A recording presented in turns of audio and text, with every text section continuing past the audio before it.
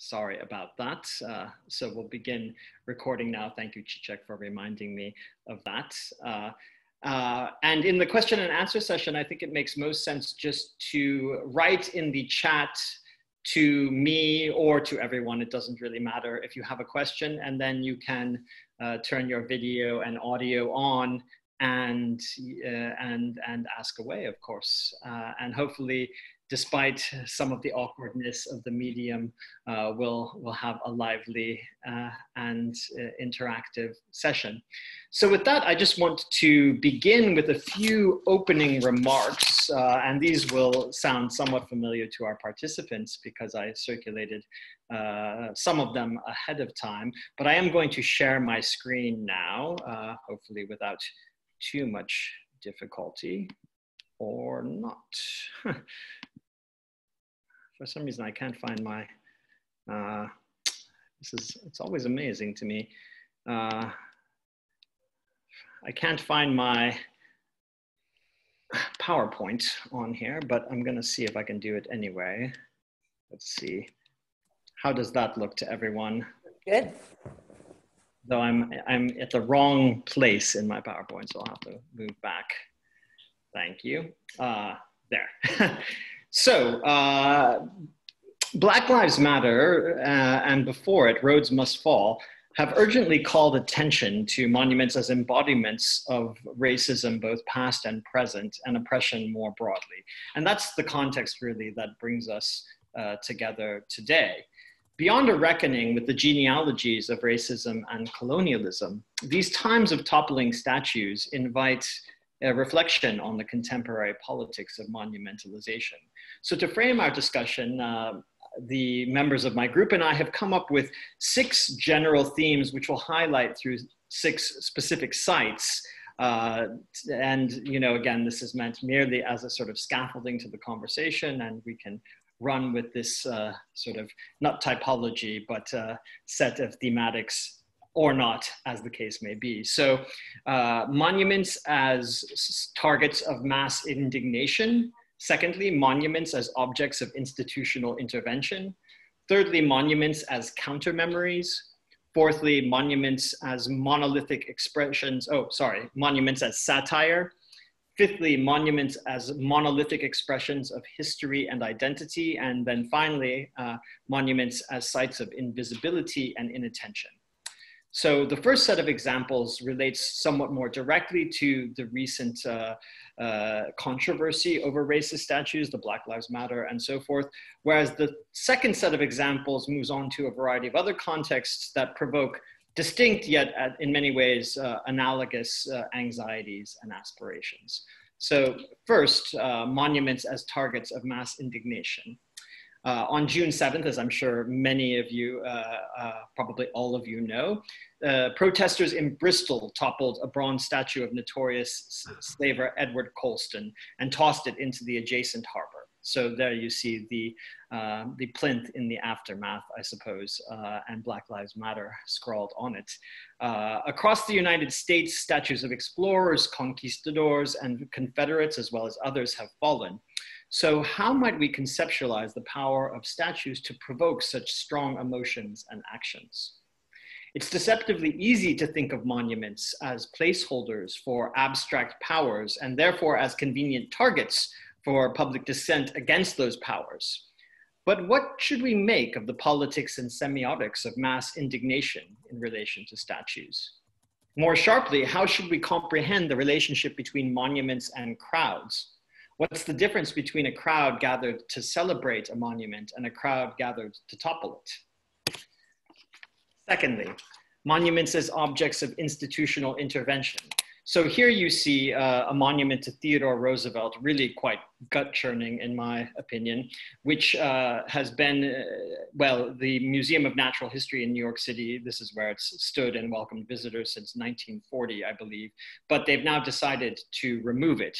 So, of course, the broad political currents that have led to this decision to remove this statue, a decision quite late in coming, in my opinion, are more or less the same as those that have fueled Black Lives Matter and Rhodes Must Fall. And yet the act of removal in this case is an expression of institutional deliberation and authority rather than the outcry of mass protest that we see at a site like Colston statue or so many others in recent months. So does this matter that it's an institutional decision rather than an act of mass summoning and denunciation? Crowds and institutions are certainly different brokers of memory and political actors, even if the object of their politics aligns. And so the removal of the Roosevelt statue also raises questions, finally also raises questions about the material afterlives of toppled monuments. Do they belong in museums? These are the sorts of questions that have been dealt with quite a lot, of course, particularly in the last 30 decades in post-communist contexts. Are the monuments that no longer abide by the politics of the present better left to sink beneath the sands of time, like Shelley's Ozymandias? So third, monuments as counter-memories. Here you see a classic in many ways, equestrian statue by the artist Kehinde Wiley, I hope I'm pronouncing his name correctly, which now stands in front of the Virginia Museum of Fine Arts in Richmond. And so this was erected in December of last year, if I'm not mistaken. So as a lot of the debates that are currently on our minds were already fueling the public sphere, but before the murder of George Floyd and some of the subsequent actions this summer. Rumors of War was heralded as, quote, a direct response to the Confederate statues that line Monument Avenue a few blocks away. It's a striking reimagination of a Confederate general as a young African-American man. As counter-memory, of course, it embodies and subverts generic features of the equestrian monument, the muscle-bound steed, the imposing plinth, the triumphant visage. I think it's important to ask what the capacities and limitations of such counter statues might be, counter monuments, that is. As monuments to authoritative memories topple, what will become of their counter memories? Does the future of counter memory demand abandoning statues for a different form of monumentalization entirely, akin perhaps to the recent unrealized proposal, the monument may be a forest, which was a proposed tree nursery intended to commemorate the Holocaust in Warsaw. It hasn't been realized, but it was the winner of a prize competition for a different form of monument there. So fourth, monuments as satire. In September, the bucolic Slovenian town of Sevnica, not too far away from where I am right now in Zagreb, Croatia, as it happens, witnessed the re-erection of an eccentric statue on its outskirts, a bronze portrayal of American First Lady and local daughter Melania Trump, designed by local craftsmen and commissioned by an American artist, Brad Downey. So the original was vandalized in an act of arson earlier this year, and then it was replaced by this bronze version quite recently. Rather than counter-memory, this monument seems to be an act, or at least in my interpretation, aspire to an act of political satire aimed at the present. But can monumentalization capture satirical political critique in a way that persists over time once the politics of the present have become the past? If so, how? In a different respect, the statue of Melania, which is the work of two men after all, also raises important questions concerning gender and monumentalization. In a world still overoccupied by monuments to men, what should we make of such satirical interventions that gloss over questions of gender, power, and history? Fifth, monuments as monolithic history and identity. So in Belgrade, a gargantuan statue of Stefan Nemanja, a 12th century Serbian grand prince, has begun to rise on the banks of the Sava River. This is in keeping with other mass monumental forms that we've seen recently in places such as Skopje, Moscow, and beyond. The city's deputy mayor saluted the monument's inauguration with the following remarks, quote, "Today we visit history by building this monument. This is proof that Serbs are an ancient people with their own culture and tradition." These mega monuments to glorious pasts seem to gaze backward at the 19th century and its image of homogeneous nations that achieved their historical destiny through statehood, yet the anxieties of identity and difference they register seem to me to be distinctly contemporary. How might we reinterpret such unironic monolithic forms of monumentalization beyond standard criticisms of whitewashing history and identity? Should we? Finally, monuments as invisible. In 1927, Austrian novelist Robert Musil famously wrote that the remarkable thing about monuments is that one does not notice them. His remark seems to be out of step with the climate surrounding public statuary today, yet one artist has recently taken Musil at his word. In 2017 and 2018, Spanish sculptor Isaac Cordal placed miniature 15-centimeter figures in urban spaces across Europe. Most passers-by surely failed to notice these petite monuments. They were only rendered visible by media reports about them. Is the most appropriate form of monumentalization in the present invisibility? Why does this oxymoron, the invisible monument, incite aesthetic and political appreciation? What might invisible monuments teach us that counter monuments, not to mention monolithic monuments, cannot? So that's about all that I have to say. Of course, I'm sure I could come up with some other things if I was compelled to, but I think it's time now with the hope, I'll stop sharing my screen, with the hope that this has at least sparked some ideas in our collective head and individual heads to move on to our speakers. And with that, I would like to introduce Susan Neiman. I almost pronounced your name in the German fashion. I suppose you're probably used to that. Answer to both, not a problem. Answer to both, whom I really would like to thank again for joining us today. She's director of the Einstein Forum, born in Atlanta, Georgia. Neiman studied philosophy at Harvard and Freie Universität in Berlin, and was professor of history at Yale and Tel Aviv. Philosophy, professor of philosophy. Oh, professor of philosophy. Philosophy is my field. Excuse me. I'm speaking, my mouth and my eyes are on two different tracks. Not a problem. Professor of philosophy at Yale and Tel Aviv University. She is the author of Slow Fire, Jewish Notes from Berlin, The Unity of Reason, Rereading Kant, Evil in Modern Thought, Fremde sehen anders, Moral Clarity, A Guide for Growing Up Idealists, Why Grow Up, Widerstand der Vernunft, ein Manifest in postfaktischen Zeiten. Hopefully my German doesn't sound too bad. And Learning from the Germans, Race and the Memory of Evil, most recently, which I can highly recommend personally. And with that, we look forward to hearing from you, Susan. Thank you. Thanks very much, Jeremy. So then I want to respond to two claims that you made that I don't think are quite right. One was the question of whether the crowds or the institutions are the ones who are active in taking down monuments and what the difference is. My own experience in the last few months doesn't really allow us to distinguish between those two. The institutions are very much influenced by the crowds. I didn't talk to anybody at the Museum of Natural History, but one of the things that I was very cheered by and quite hopeful about was the fact that I was asked to participate in a lot of Zoom discussions, both in Britain and the US, of people who are museum directors and people who work in museums and were incredibly thoughtful about all of these questions, and they were really influenced by them. So I don't know what the timeline was I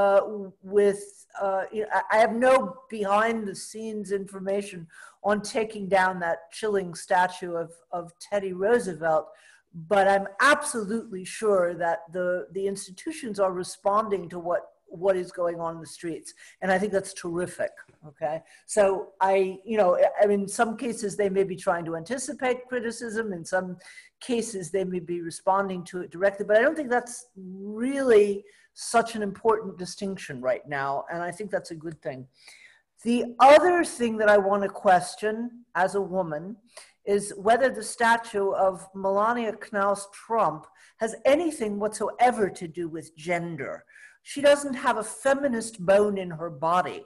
And anybody who was in doubt about that, who's heard has been corrected by the recent tapes. This is someone who has played to the worst gender stereotypes of what it means to be a woman and whose entire life consists in those stereotypes. So I almost feel that it's sexist to raise the question of gender stereotyping in connection with that statue.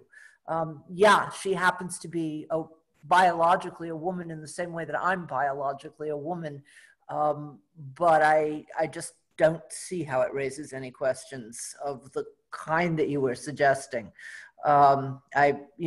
As far as I'm concerned, I'm glad that they made it. I'm glad that they burned it down. I don't think she deserves a place in a discussion of feminism or gender stereotypes. Okay. That being said, let me just say a few words, because you asked us to introduce our own work. Let me say a few words about how my last book fits in or doesn't fit into your 6 types of monument questions, or I'm not sure how you want to call them, your categories of monuments, which I think are interesting categories. My last book, I should say to people who don't know it, is something that I began working on in 2015, which was the moment at which I think you can agree that American Vergangenheitsaufarbeitung, for those who know German, began. Vergangenheitsaufarbeitung is something that I translate as working off the past, and it's something that the German nation has been more or less tenuously and tentatively involved in since was anybody really involved in it since the end of the war? Yes, the leaders of East Germany were definitely thinking about what their relationship was to the Nazi past. The long story, I won't go into it in detail, or how the two Germanys responded differently to their Nazi history. But what is true is that what the Germans did was, as a collective now, if you take the two halves, what they did was historically unique. We tend to think, given the symbolic importance of the Nazis in thinking about history, people outside Germany tend to think that the minute the war was over, the Germans realized what crimes they'd committed and got down on their knees and begged for atonement. That's a natural thing to think. I think it's been very much fed by the fact that the most iconic post-war German photograph was Willy Brandt on his knees in front of the Warsaw Ghetto Memorial. What people don't know is how many people in Germany, really very much the majority, hated Brandt for doing that gesture in 1970. There was an enormous opposition to him, and he left office for different reasons just a year and a half later. But he very much didn't have popular support for that gesture. In fact, Adenauer campaigned against him in 1962, so only 8 years before that. And he campaigned against him with the slogan, "What was Herr Brandt doing abroad for 12 years? We know what we were doing in Germany." This should show people how reluctant West Germany was, not only to acknowledge any responsibility for the Nazi crimes initially, but to think of themselves as the war's worst victims. And it's a big shock when people realize that was the defining trope. One of the things for me in my research, I began thinking about ways in which my own knowledge of the German experience might be useful as the American discussion began in 2015 with the massacre of 9 churchgoers in Charleston. President Obama was the first major politician to call for taking down Confederate monuments and taking down the Confederate flag.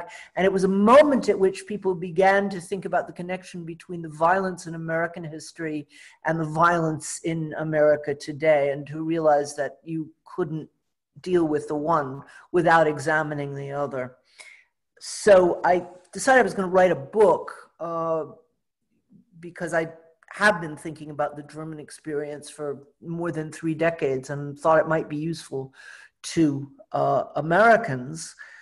And the first thing that occurred to me in reading memoirs that were written shortly after the war was the extent to which post-war West Germans sounded like defenders of the American lost cause. That is, people who are still in mourning for the Confederacy and who still create this sense of victimhood. We lost the war, our cities were in ashes and ruins, our men were in POW camps, we were hungry, just barely alive, and on top of that, the damn Yankees wanted to tell us that the war was all our fault.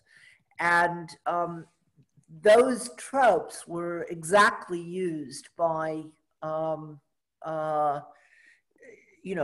post-war West Germans, and they're still in use today in serious parts of the United States.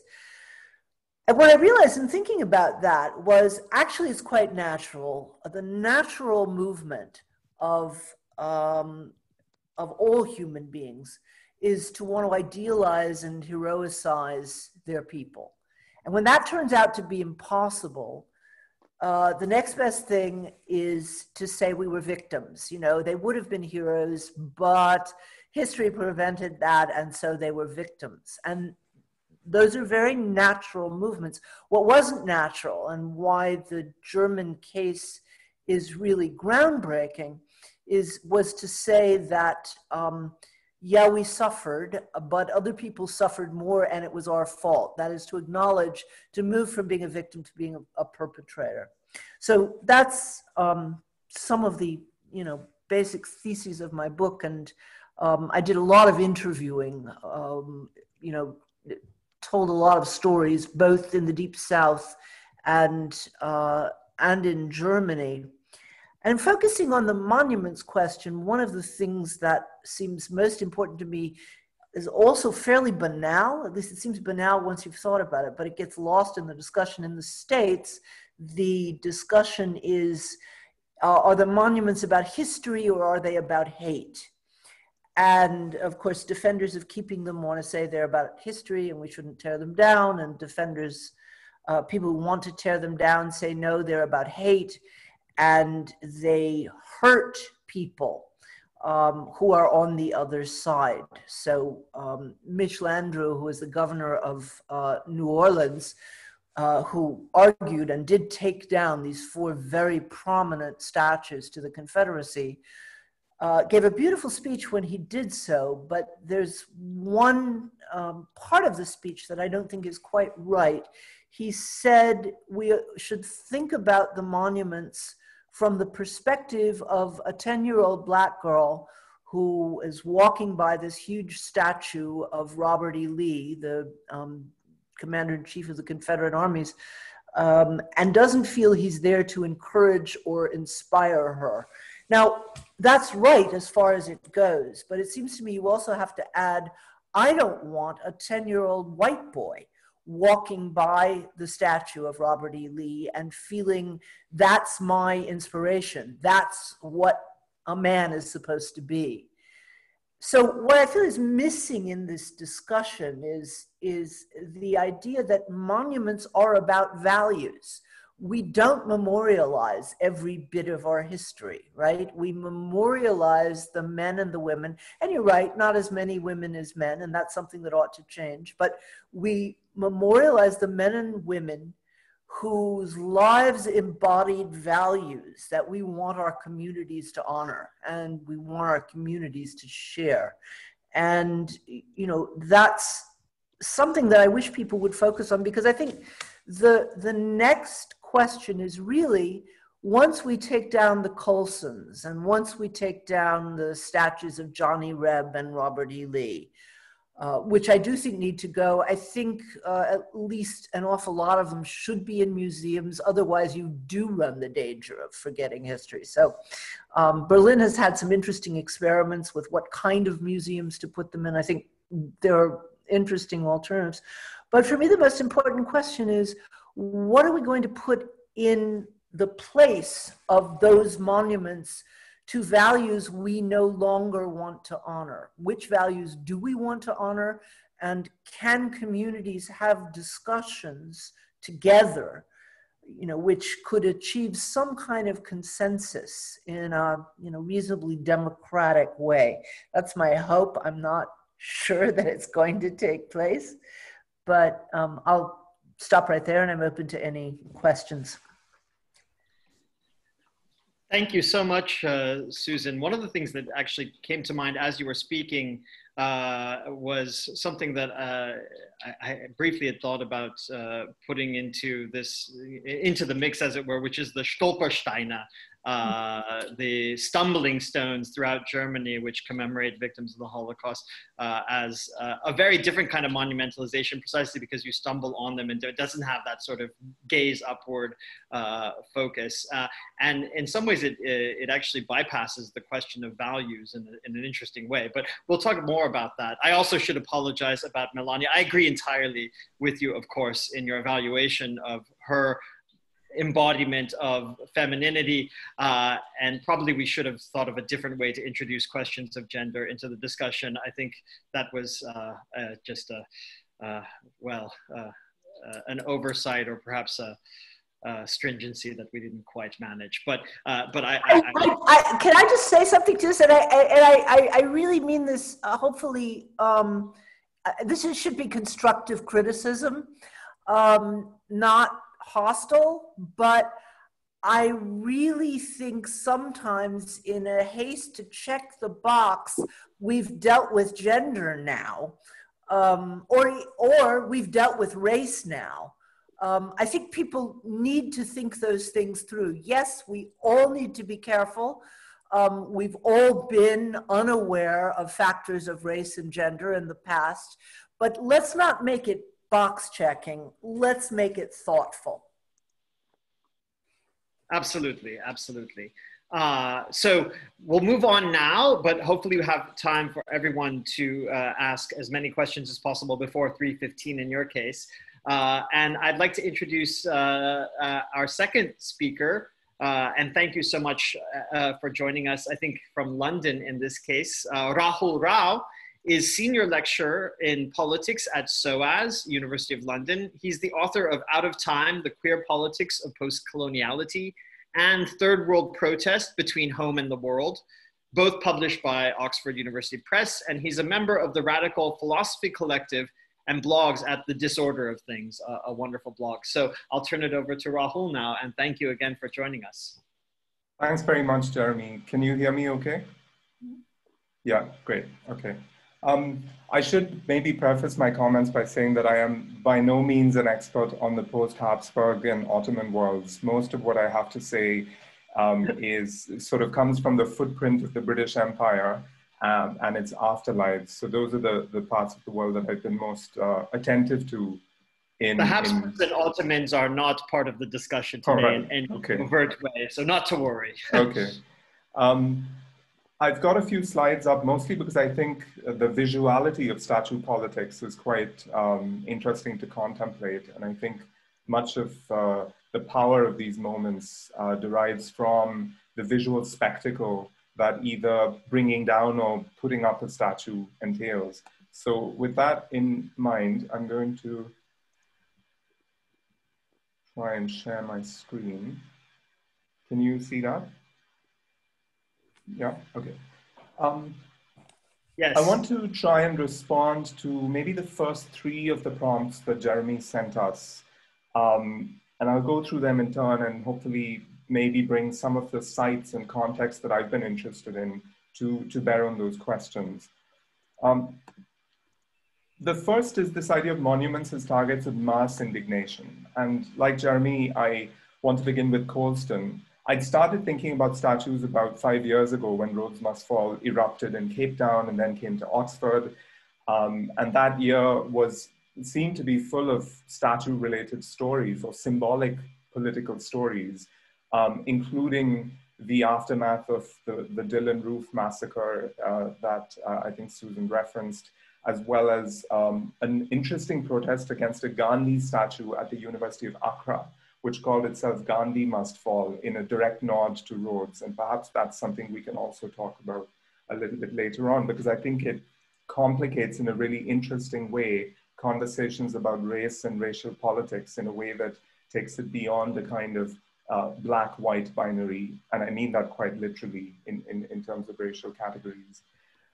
One of the things that interested me, and maybe many people, in the wake of Colston was what the protesters did to the statue. The drowning in Bristol Harbour, to me, did not seem incidental. It seemed like a very well thought through way of deciding what the immediate fate of the statue should be. It was, of course, a direct reference to the fate of many enslaved people in the Middle Passage, including people that Colston himself would have enslaved. A lot of things happened next very quickly, and I won't talk about all of this in detail, except maybe to pick up 2 or 3 things. Many other statues became a target for protest in London and elsewhere in the UK, and indeed the whole world, the US, Belgium, New Zealand. It seemed like this was happening everywhere.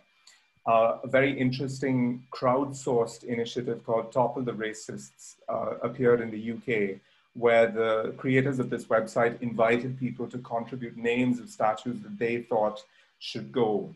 And so in very short order, we saw the statue of Robert Milligan removed from outside the Museum of London. The mayor of London made this extraordinary announcement where he said, we've got to reevaluate the entirety of the built environment of London. And so he set up this commission, which I have to confess not knowing very much about to date, because it hasn't really gotten off the ground yet.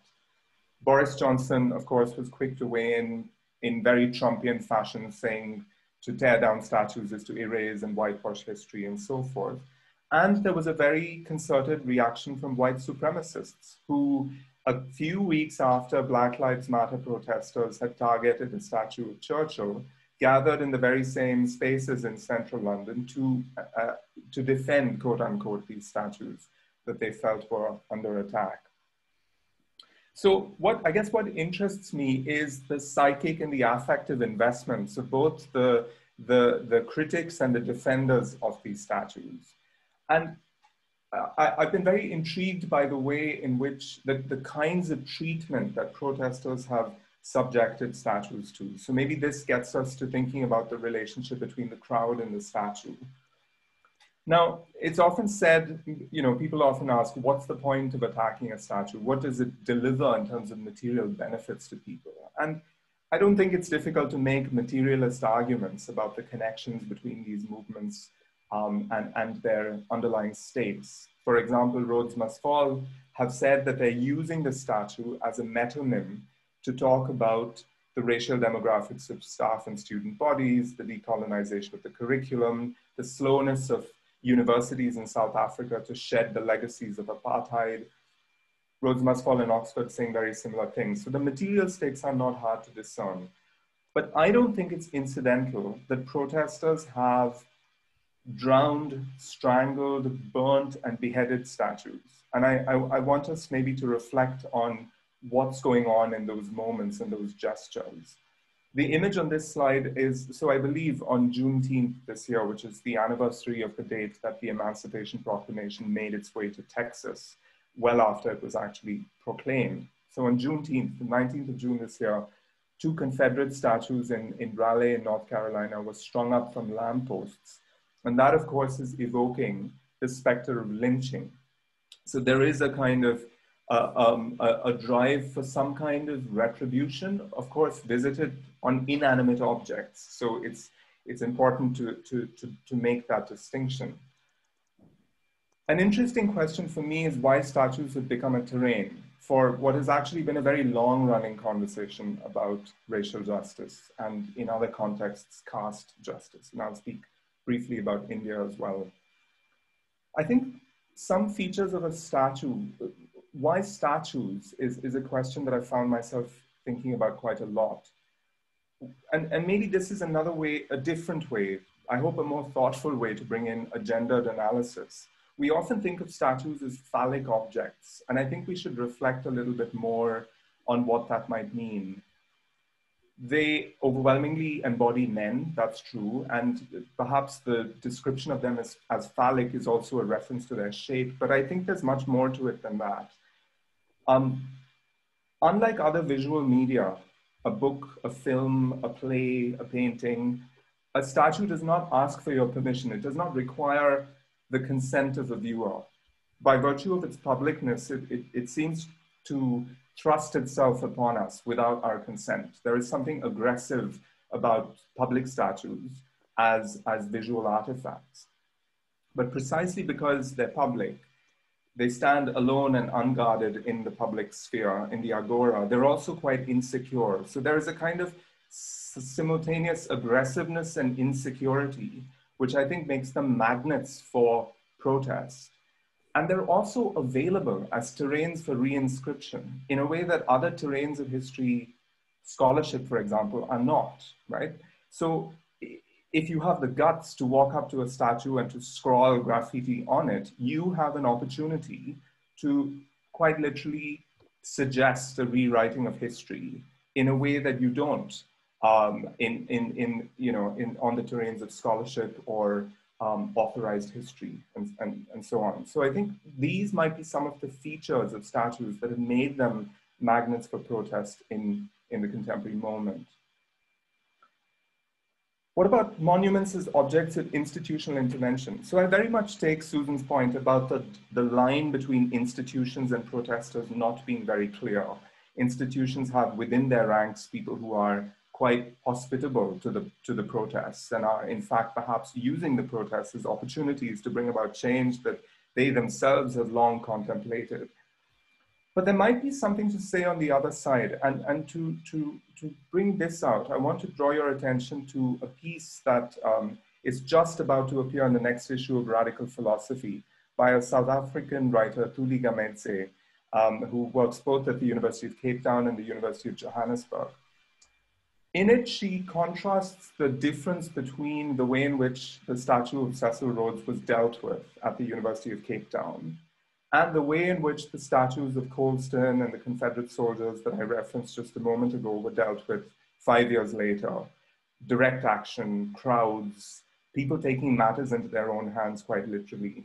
And as she puts it right in the first lines of the article, she says, you know, when I think back to 2015, she expresses a kind of anger that, and I quote, the motherfucker just got airlifted. And she then uses this to think about what the University of Cape Town actually did. It responded very quickly to the demands of Rhodes Must Fall protesters. The statue was removed within a month of the protests. And the institution was then able to say to Rhodes Must Fall, which had named itself after the demand to remove the statue, that's what you've asked for, you've got it, now go back home. So the removal, the institutional removal of the statue was a way to demobilize the movement, when in fact the demands that it had raised were far more subversive and threatening than perhaps the name of that movement suggested. And so when Rhodes Must Fall morphed into something bigger, when it became Fees Must Fall, when it became about the political economy of higher education, and when the protest moved outside of the universities of Cape Town, Wits, Johannesburg, etc., to the state, then the response was much more much more aggressive. The use of force on university campuses, police being called out, private security as well as state police, and you saw the kinds of scenes in Wits, for example, that protesters are still talking about and reading from, in a sense.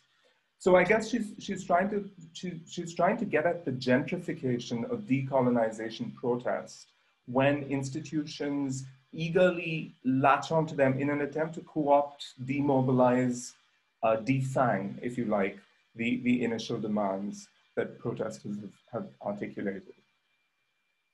Finally, let me say a bit about monuments as counter-memory. And I think there's a lot of very interesting stuff to say from India, where the visual politics of the Dalit movement, this is the movement that has organized what were formerly known as untouchables, a very sizable proportion of the Indian population, just under 20%. But depending on how you draw the boundaries of identity, these groups also ally with other subordinate caste groups, religious minorities, indigenous people, and under that broader umbrella, arguably constitute the majority of the population. So one of the main gestures of iconographic decolonization that you see in India is the building of statues, especially statues of B.R. Ambedkar, who is the foremost leader of the Dalit community. One of Gandhi's fiercest opponents, entered into very ferocious disagreements with Gandhi, who Ambedkar argued had very patronizing attitudes towards the caste system. Ambedkar is also important because he became the first law minister of independent India under Nehru, and was the chairperson of the drafting committee that put the constitution together. So he's also remembered as a national leader. And so from about the late 80s, early 90s onwards, when Dalit parties began to become more powerful, began to acquire political power in state elections, in provincial elections, you began to see the building of monumental statues of Ambedkar on different scales. I shouldn't say monumental because some of them are actually quite small and can be seen in village squares where the local Dalit community raises money to build these statues. But some of them are very large. So this was built in Lucknow, the state capital of Uttar Pradesh, which is the largest demographically state in India. And it's a gigantic monument, and quite an immense scale, which the picture doesn't do justice to. But what's important about Ambedkar statues is that there are tens of thousands of them. And they are in every state of India. You can see them across the country. They do two different kinds of work. First, they occupy space, quite literally. And that's very important because one of the main techniques of caste humiliation was segregation, keeping Dalits out of public space, prohibiting them from using public facilities like water tanks and temples and so forth. And so the statues occupy space. They literally create space for the community where it was formerly excluded. But they're also symbols of dignity. And so every element of the statue here is important. The book in Ambedkar's hand is a copy of the Constitution. The Western suit references his learning in Columbia University, New York, and the London School of Economics, and sort of portray him as a world figure, a figure of the Enlightenment. The outstretched hand is a kind of prophetic gesture which references his non-secular credentials, actually. He was a late convert to Buddhism, believing towards the end of his life that Hinduism was the problem and a purely secular enlightenment would not deliver the promise of emancipation. And so he was trying to think about what South Asian alternatives existed to Hinduism that might provide the kind of superstructure of beliefs that would enable and foster this sense of emancipation. So there's quite a lot going on in the portraiture of the statues themselves. Precisely because these are sites of counter memory, they've also come under attack. So it's not uncommon for Ambedkar statues to be defaced and vandalized by upper caste Hindus. Wow. And precisely because the state governments are either unable or unwilling, more likely, to protect these statues, they have taken to caging them, ostensibly for the statue's own protection. But this is obviously also a way to cut down Ambedkar to size, put him back in a box. He's too dangerous. He needs to be contained and tamed and, again, defanged in a sense. At the same time, the Hindu right, which is the main ideological opposition to the Dalit movement, upper caste Hindus, and this is now the ideological formation that is in power in India in the most overwhelming way. It dominates every institution of politics. This is the government of Narendra Modi, has embarked on a rival statue building spree of its own. So what you see here is currently the tallest statue in the world. It's twice the size of the Statue of Liberty, as they're fond of boasting in a lot of their propaganda posters. It was built at an eye-watering cost that dwarfs the state's budget on housing and all sorts of other things that you might think are more important. It's a statue of the first Home Minister of India, Sardar Vallabhbhai Patel, who's credited with forging the Indian Union in quite a heavy-handed way, coercing, persuading the various princely states to join this new independent country. He's called the Iron Man of India, and he's very much appropriated by the Hindu right as a figure of strong nation-state building. So he's sort of the original strong man. And of course, this statue has been built at the expense of vast numbers of local people who've been displaced, many of them indigenous people, on the site of a dam, a massive hydroelectric project that itself displaced many hundreds of thousands of indigenous people. Arundhati Roy wrote a very famous essay about these large-scale displacements many years ago. So it's a statue that also adds insult to injury. It's a very unabashedly supremacist artifact that also, I think, sometimes masquerades as a decolonial move. Many of the BJP's and the Hindu rights building projects are justified as acts of decolonization, when in fact they masquerade as recolonial gestures. They're not really protests against British colonialism, they're actually gestures of supremacy vis-a-vis lower castes, Muslims, and other sections of the Indian population that the Hindu right thinks ought to have a subordinate place in the body politic. So I guess, just to conclude, I've been as interested in statue building as demolition. I've been trying to think about racial and caste supremacy and contestation in conversation with each other. And I think there are interesting ways in which those categories could be brought into further conversation. And I suppose I wanted to try and broaden the terrain of this discussion beyond Western democratic states and the particular conversations they're having about the afterlives of colonialism to other parts of the world that are becoming sites of new colonialisms that perhaps we should also be talking about. And that's it from me. Thank you so much, Rahul. I especially like this sort of constitutive ambiguity of the aggressiveness and vulnerability or insecurity of monuments in public spaces as they interpolate a variety of publics. And also, of course, thank you for moving us beyond the heartlands of so-called liberal democracy. That's, I think, something that we always need to be reminded to do a bit more actively. Much of what you say about the sort of ostensible gestures of decolonization actually constituting new moments of supremacy rings true in another context that we'll talk about a bit more perhaps later with Banu, Turkey, and the reconversion of Hagia Sophia as a mosque recently, an interesting point of comparison perhaps.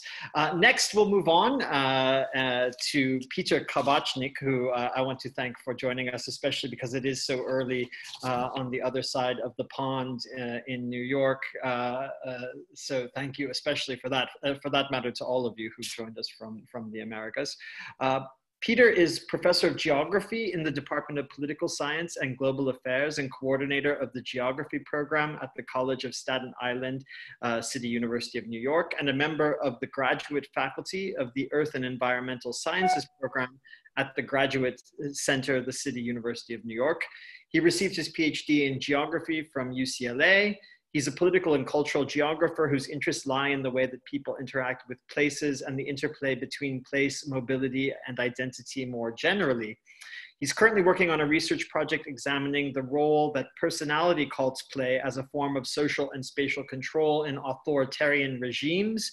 This project explores more broadly how personality cults function, how they act as a disciplinary mechanism, and how they engender practices of conformity and resistance. He also examines the role of cultural memory and memorialized landscapes in shaping national narrative, geopolitical contestations, and people's everyday practices, and is particularly interested in post-Soviet memory and the memorialized landscape in Georgia, focusing on contemporary understandings of Stalin. His previous research has investigated topics such as discrimination against nomadic Roma, Gypsy, and traveler groups in the UK, and the issues facing internally displaced persons in Georgia. And with that, I turn it over to you, Peter. Thank you. Thank you. Hello, everyone. I'm going to share my screen here. Hold on.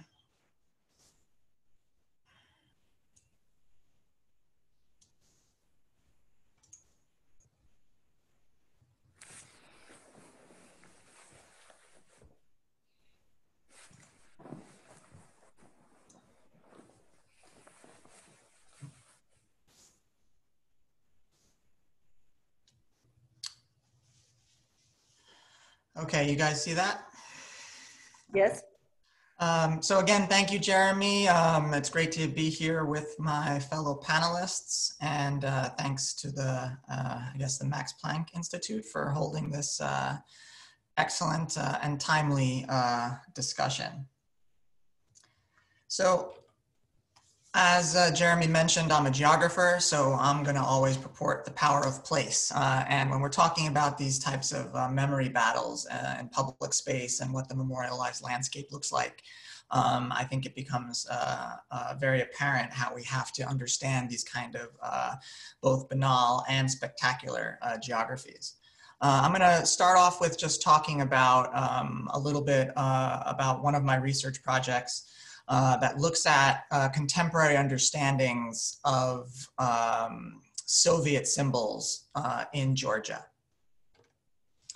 And when, so I did 60 qualitative interviews a few years back and wanted to understand how people negotiated and navigated public space with kind of the vestiges of these Soviet symbols. And I broke it down into kind of three types of symbols, kind of symbols on buildings or architecture like you see here, toponyms, street names, and of course, monuments. And when we're talking about monuments in Georgia and Soviet symbols, the most common debate in both political discourse, the media, on the street, is of course talking about Stalin, the Stalin monument. And one Stalin monument in particular, which stands in the city of Gori, which is Stalin's hometown, and is about an hour west of Tbilisi. So this Stalin monument survived Khrushchev's de-Stalinization. It survived perestroika. It survived the collapse of the Soviet Union.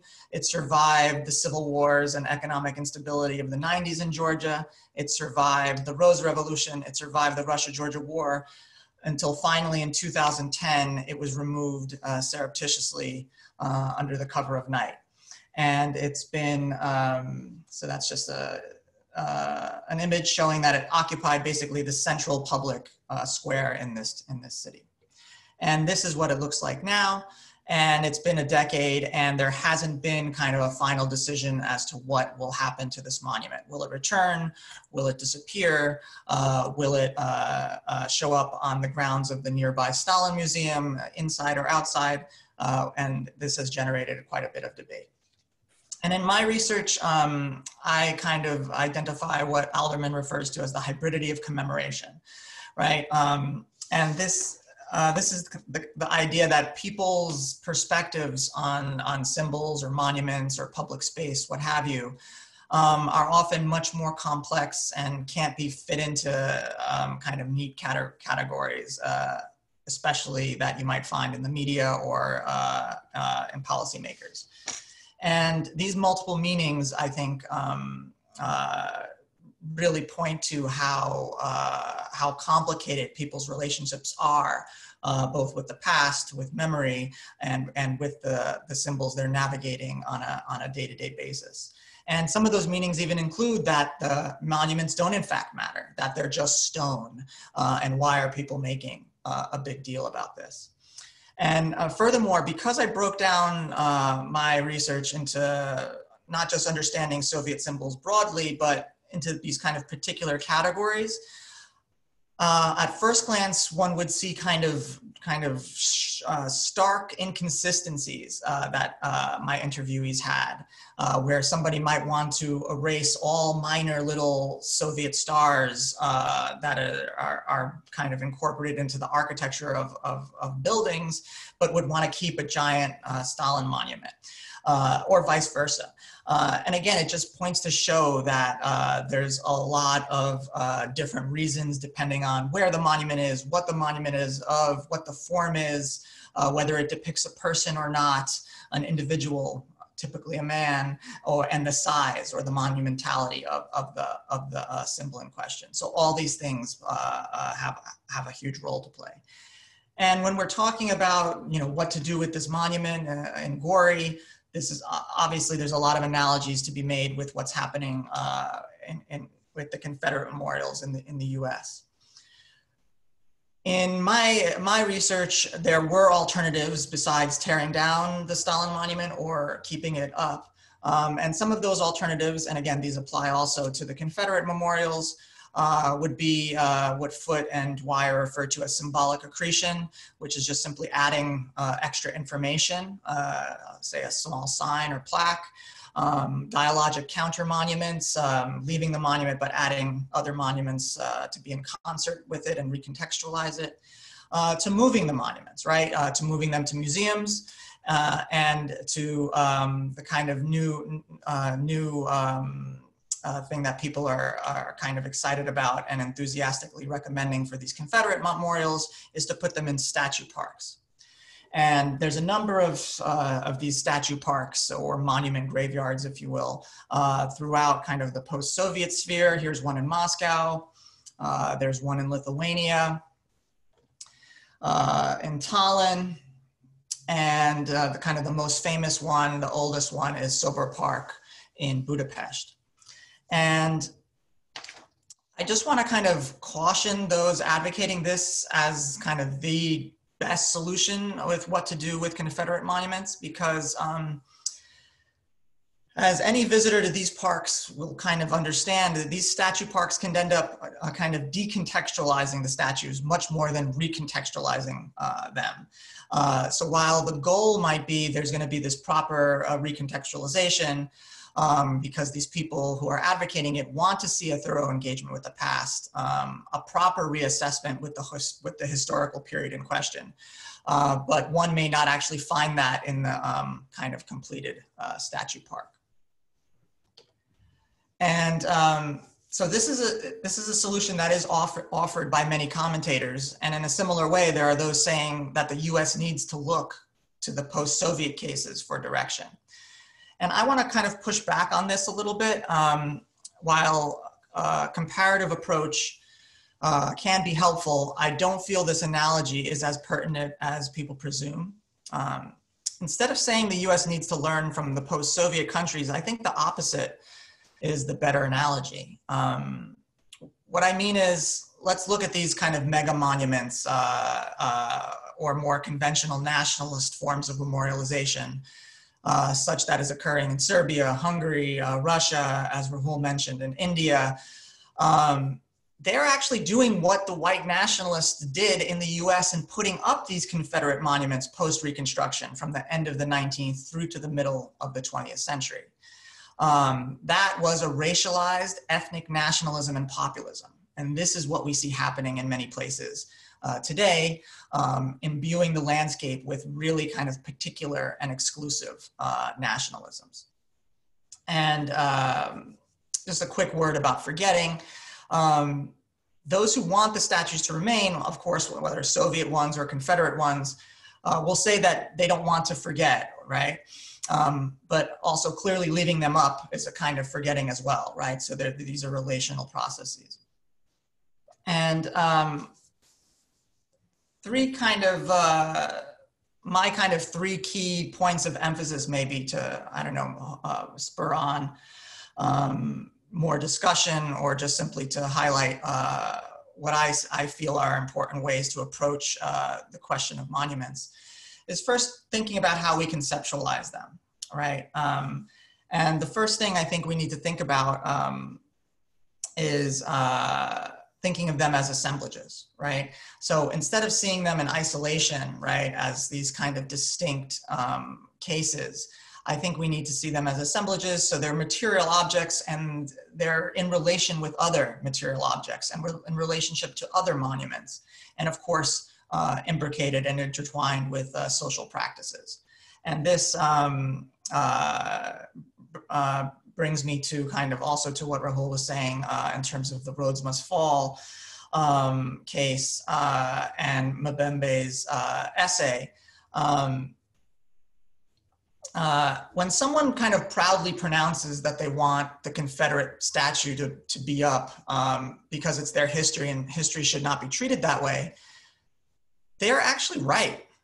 They're right in the sense that this is the history they are socialized into in the United States, right? That is the curriculum for most students, right? While it's certainly gotten more critical over the decades, it's still nowhere near where I think a lot of us would like it to be. So removing racist symbols from public space needs to be accompanied by the removal of that form of knowledge production from classrooms, from textbooks, from teachers' narratives, right?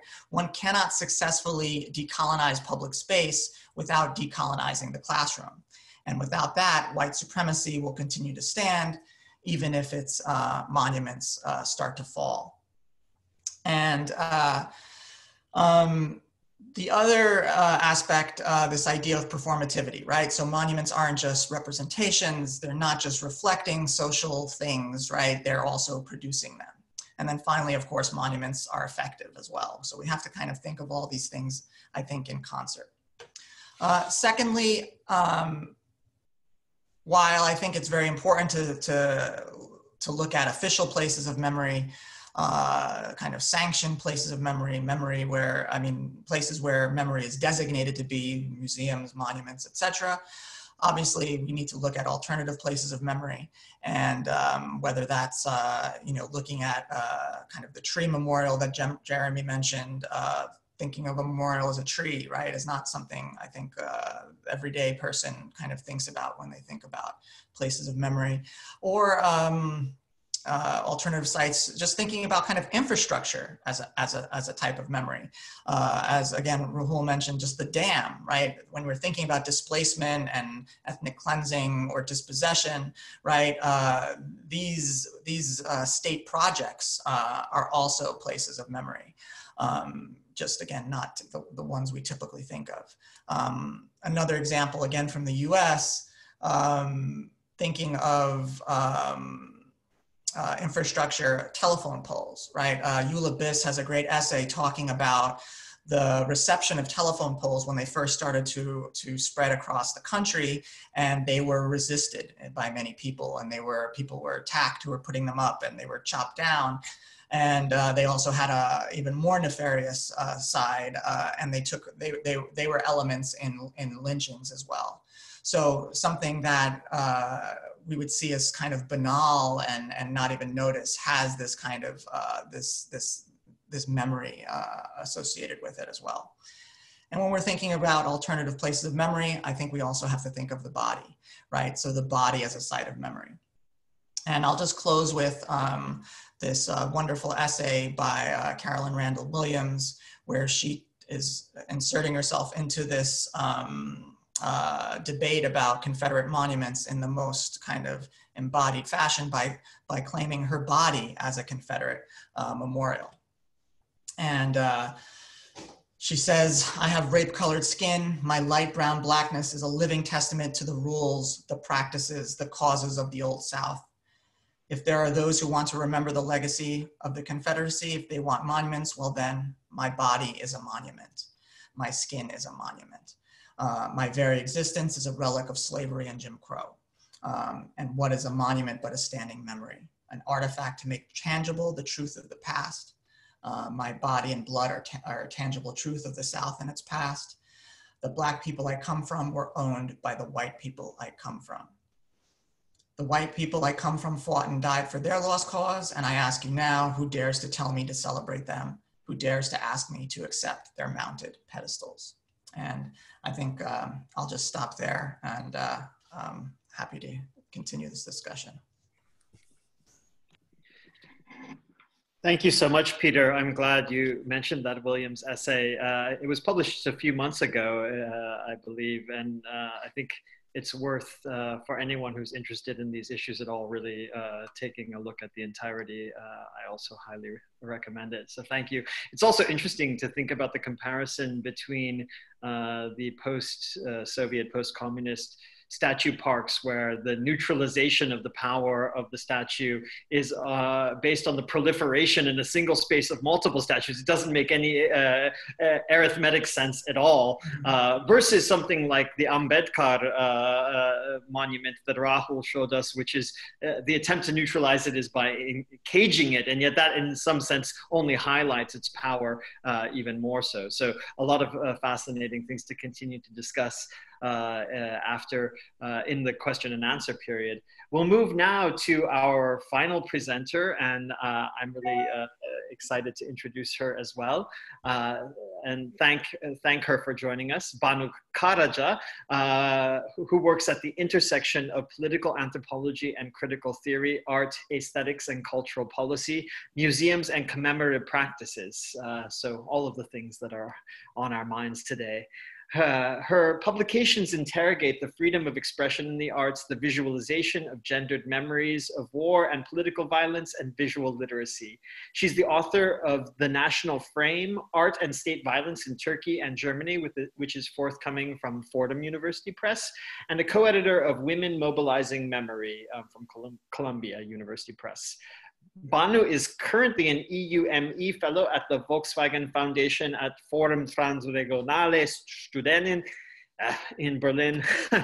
Her ongoing research examines how the twin processes of violence and dispossession have shaped understandings of art history and cultural heritage, and how they have engendered material and legal modes of forgetting that continue to delimit debates on restitution and historical justice. Banu, I turn it over to you. Hi, everybody. Thank you so much for the warm introduction, and thank you to all the speakers. I'm sorry I had to turn my camera off because I'm in quarantine since I just arrived in Germany. And so if something happens with the technology of this, please write me a chat. So I fear I might be speaking into this box with you losing me or something. I don't want to, some of the things I wanted to say, the speakers before me have already mentioned. So I'm trying to limit myself to those parts that might perhaps open our discussion even further. As I was looking through the prompts, I was reminded once again that I think it is important to think about monuments within the continuum as embodiments, yes, sometimes of the people they represent in a very real sense, sometimes of certain regimes of power, yes, but they're also part of a larger continuum that brings us from museums to monuments to street names and sometimes even the flag. I'm thinking here of Bree Newsom, for instance, bringing down the Confederate flag as an intervention exactly at those kinds of points of representation. So, when we think about monuments in this matter, I also wonder, and this would be a question for me for the group overall, to what extent a distinction might still resonate with people that was once very alive, but that I feel has dropped out of a lot of the recent discussions around monuments, which is the differentiation between the monument and the memorial. So in classical or in the sort of German line of thought, very often the monument is thought of as that triumphalist kind of, offering a kind of triumphalist narrative, very much in the sense of this extended image of the phallic symbolism that Rahul has sketched for us already. Whereas memorials very often are thought of ideally as invitations to more open-ended works of mourning and commemoration. And to what extent that might make sense is perhaps an issue. This kind of differentiation might make sense. Not that I want to sort of salvage one over the other, one or the other, but does it make sense to think about this current moment also in those kind of terms? Because I think some of the, what we would say, counter memorials that are being currently proposed in Turkey over the past few years, now many of them demolished. In Germany, for instance, we're seeing initiatives, more recent initiatives like the Memorial for Victims of Racist Violence, that along with the very long-standing groundwork of advocating for the removal of racist and colonialist monuments, has sort of been a focal point, both in terms of the desire for such a monument and the kind of vulnerability these monuments exhibit. For instance, this monument, which has been erected in Hermannplatz, has been for the memory of victims of racist violence, has been defaced numerous times since its very relatively short lifespan. I'm also wondering, as I was looking through the call that you made to us, I'm also wondering how we want to think about these days, about notions like iconoclasm, for instance. Because iconoclasm, when we look historically, is always accorded to those not in power, right? So to what extent is iconoclasm actually a useful concept? The most on the nose, perhaps, example of this is the removal of the statues of Saddam Hussein in Baghdad. They were never, of course, internationally talked about as iconoclastic actions at any point in time. So maybe I could, it depends a little bit what the interest is of the group in terms of what we're talking about. I'd be happy to give some examples also from the Turkish context. And perhaps one thing that I want to come back to, because it's not been talked about so much, is this question of the invisibility of the monument. And here I think there's an interesting slippage in Musil's much cited proposition, because what I always read it as, and what I've worked on with different groups of students, for instance, is not that the monument is invisible in terms of a regime of seeing that it's imperceptible, but rather that the invisibility derives from the dominant kind of narratives and power relations. So if any of you have been to Istanbul, I'm sure you've been to Taksim, and Taksim is very much described, or anyone who meets in Taksim meets in relation spatially somewhere to the monument. And whenever I asked, when I was teaching in Istanbul, groups of students, if they knew the monument, everyone would say yes.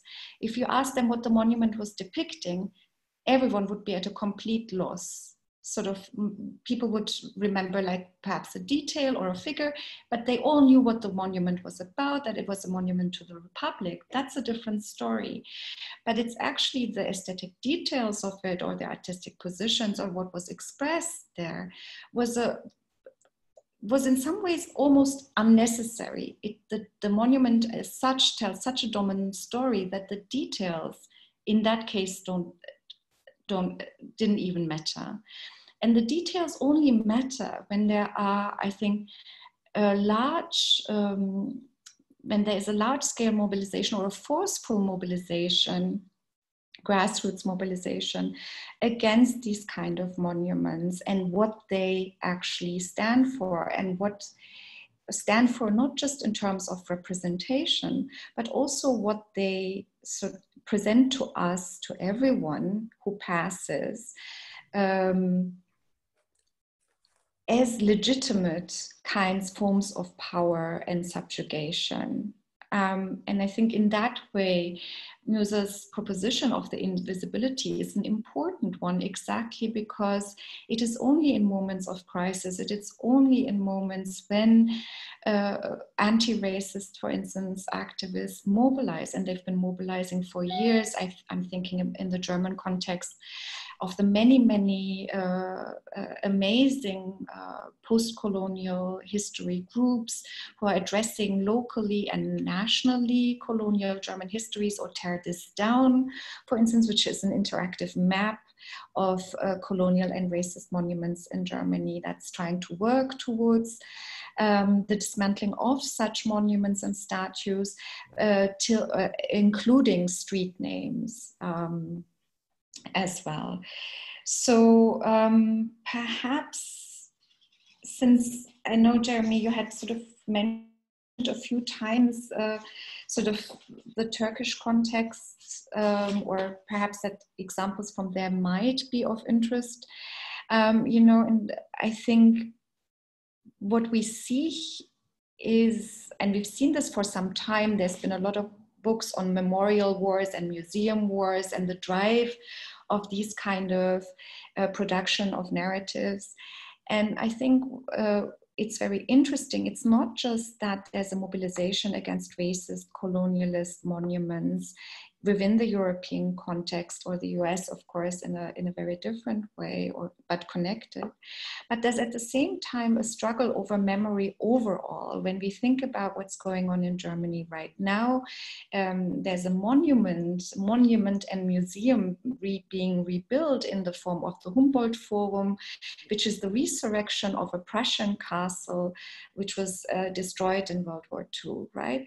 So, and in that, and now we're having layers upon layers, and it was the Palace of the Republic for the East German state, and that was then torn down and now being resurrected as a Prussian castle, which bears the name Humboldt, which will now show collections that used to be formerly in ethnographic museums in Dahlem, the provenance of which is highly debated, to put it mildly. And all this also goes on the back, sort of another layers on layers upon forgetting and trying to re-legitimize illegitimate collections at a time where so much of this history is contested, is, I think, really sort of one of the focal points where a lot of these issues crystallize. There's much more to say about all of this, but I don't want to overstretch my time. But these would be sort of some of my answers towards the prompts that you, Jeremy, and your group have sort of put together for us to start a conversation. Thank you so much. Thank you so much, Banu. It was indeed a collective effort, I should emphasize again. I'm glad you brought up the topic of iconoclasm because it gestures toward a question we haven't really raised in the prompts either, which is the sort of taken for granted secularity of people's relationships to statues and monuments nowadays. And of course, we don't have to go too far afield to come up with counterexamples. Most famously, perhaps in recent years, the Bamyan Buddhas in Afghanistan. I also appreciate your mentioning of Pietro Canonica in Taksim Square, because that's a monument that I also write about a bit. And it makes me think about the miniature of that monument in the miniature park at Minneapolis in Istanbul. Miniature monuments are yet another, I guess this was part of the sixth thematic in a way, with Isaac Cordal, but the sort of miniaturization, Susan Stewart's work comes to mind on miniatures there. I think now would be a wonderful time to allow our speakers to respond briefly to anything that might have come up in the conversation, and then we'll have questions after that. So we can take the same order, I think. Susan, do you have some thoughts to share? Well, I have more of a question, and it's for Rahul and your very interesting presentation. It's actually less about the representation of the facts than about the facts, but you said two things. Well, one thing in particular that surprised me, my knowledge of Indian politics is, I mean, it's not complete ignorance, but it's limited. But I understood two things differently from what you said, namely in the things that I have read, namely that the BJP one of the reasons for their success is that they've actually managed to co-opt a number of people in the Dalit community, and you were representing them as being absolutely, in favor of the hierarchies and the oppression of the Dalits. So I just wondered if you could clarify that and also talk about the tension between Amritkar and Gandhi and how you see, whether you see those reproaches as fair or not. I realize it's about the history rather than the monuments to the history, but you made me very curious. Sure. Shall I respond to that, Jeremy, right now? On the first question, you're absolutely right. The BJP has masterfully co-opted Dalit and subordinate caste communities, or fractions of them, has peeled away some sections of these communities in order to craft its electoral majority. And the way it's done this is by raising the specter of the Muslim invader. So it's tried to weld these groups into a refashioned Hinduism that is less insistent on a caste hierarchy and claims to represent these groups that hitherto were not represented by the Hindu right. How successful it's been, I think this is still a fight, and these coalitions are shifting, and they're by no means, they're too new to have sedimented into sort of permanent formations. So this describes the last couple of elections. But I think the Dalit leadership is still very acutely aware. I mean, from their point of view, this is a danger. It's a very immediate electoral danger that they're keenly aware of. Whether this means the BJP has now taken an anti-caste position is a separate question, because I think they can play this kind of electoral politics while still holding on to, in a very strong sense, a notion of caste as central to Hinduism and Hindu belief as an ingenious Hindu mechanism for reconciling unity and diversity and so on and so forth. So I'm not sure that this kind of instrumentalist electoral politics has necessarily changed their views on the caste system in a sort of deep idealist sense. And the debate between Gandhi and Ambedkar is very much one at the level of ideals. Gandhi, although his views on caste shifted, I think throughout his life had a very patronizing view of what it would take to improve the position of Dalits. It was very much about changing upper caste sensibilities and persuading the upper caste to engage in a kind of benevolent project of upliftment, which Ambedkar and the Dalits thought was patronizing. It seemed to rely too much on upper caste largesse rather than lower caste mobilization. And, you know, in his worst moments, Gandhi was apt to make excuses for the caste system, not even see it as a problem, but sort of suggest that it was this superior institution, superior to, say, the American race problem, a superior institution for reconciling communities and welding them together into a single formation, even if a hierarchical one. There's a big debate that opens up between them in the 20s and 30s, and it also has implications for political representation. Ambedkar was very much for separate representation of Dalits. Gandhi wanted them to be considered Hindus, in part because he believed that if the Hindus could wield a numerical majority, they would be in a much stronger position. So yeah, and that debate is still alive, I think, in a sense, although there are very few Gandhians left in Indian politics today. Thank you. Rahul, would you like to pose any other questions or share any other thoughts before we move on to Peter? I just wanted to pick up on Banu's comments about iconoclasm. And I think the distinction between the iconoclasm of those who are in power versus that of those who feel unrepresented in the public sphere is a very important one. And if we were to pay attention to that distinction, then I think we would not hear the kind of facile equations that we sometimes hear, where, say, Rhodes Must Fall is equated with the Taliban or ISIS in the kind of, you know, public discussion that we sometimes hear.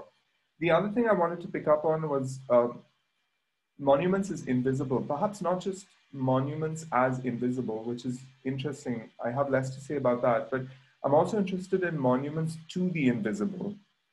What kinds of memorials we're thinking about or building around the memory of those whom we know to have existed, but about whom we know very little as individuals, whether that's the enslaved or the disappeared, or I'm interested in the way in which we have to go beyond figural representation when we think about these kinds of absences that we want to make visible and present. So more of a comment than a question, maybe. Thank you. I think that also resonates with one of the themes that I wanted to highlight, but failed to do so as clearly, or we wanted to highlight and failed to do so as clearly as we might have. Namely, what are the limitations of figuration and what other forms of memorialization, if not monumentalization, are possible? Peter, would you like to offer a few thoughts or questions, perhaps? Sure. I don't know if this is the perfect venue, but for my own research, it's interesting if Banu could speak a little bit about the role of Ataturk's monuments in public space and how Erdogan is contending with that, and how the public the multiple publics are aligning with what Ataturk represents in the current political regime.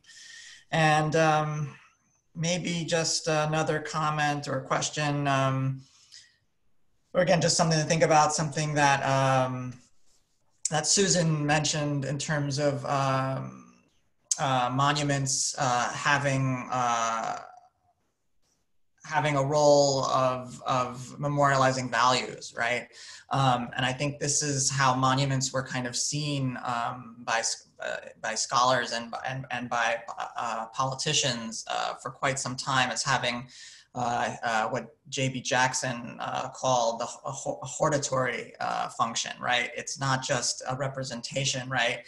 But it's kind of a model, right? It's about modeling behavior or modeling values, right? It's kind of has a future element to it, right? This is how things should be.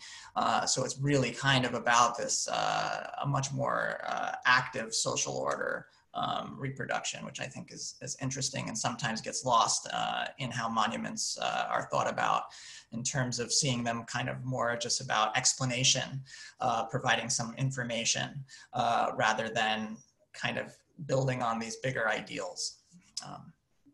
I'll stop there. Great. I think that does dovetail to Banu a bit, though Susan also perhaps has a response. But Banu, do you want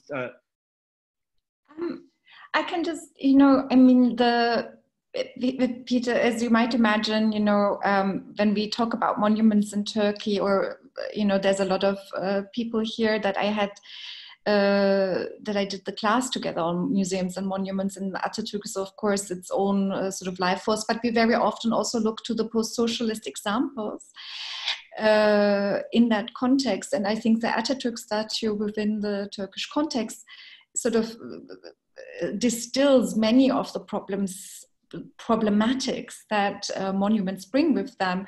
Just to give a few sort of keywords or key themes, the problem, of course, with discarding, what you find out when you try to discard Ataturk statues, is that the likeness of Ataturk is protected by law. So putting him in the trash is an offense. So this has led to all kinds of bizarre practices in terms of what to do with these statues. We have the same problem, of course, very often with flags, I think, in an international context as well.